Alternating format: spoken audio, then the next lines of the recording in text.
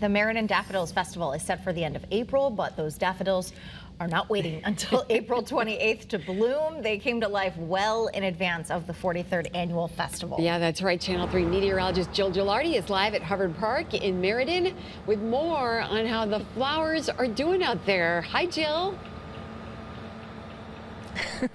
Hi, yeah, I mean, it's beautiful out here. Whether or not you have some still in bloom or others that have kind of passed their prime, okay? So, yeah, it's a big draw to the park, but there's going to be more reasons to visit Hubbard Park in Meriden this weekend and especially next weekend.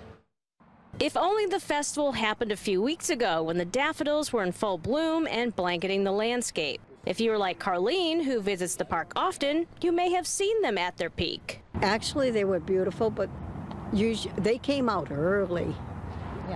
But this place is really gorgeous with the daffodils. There are still a few clusters in bloom, but many are dry and past their prime, and Mother Nature is to blame. As you better than anyone know, it was not our typical New England winter, and with the warm earth, the daffodils decided that they were going to show up a little earlier than normal and enjoy our beautiful park, and they bloomed quite nicely, very early. A fun time will be had despite the lackluster daffodil display. This Saturday, the largest tag sale in the state happens, which will be under this large tent you see. Showers on Sunday and maybe a thunderstorm may temporarily cause the carnival rides to close. Next weekend for the festival, there will be over 50 craft vendors, live music, delicious food, carnival rides, and again, will operate weather permitting.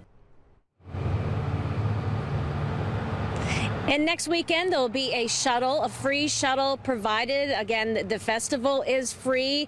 They do recommend definitely bring cash. They'll have an ATM here, but they don't accept credit cards. And bring that blanket with you. You might want to sit and enjoy some live music. But for more information on the event, we have a link on our Channel 3 app. So you definitely go there for more information. But for now, we're reporting live in Meriden at Hubbard Park. I'm meteorologist Jill Gilardi, Channel 3 Eyewitness News.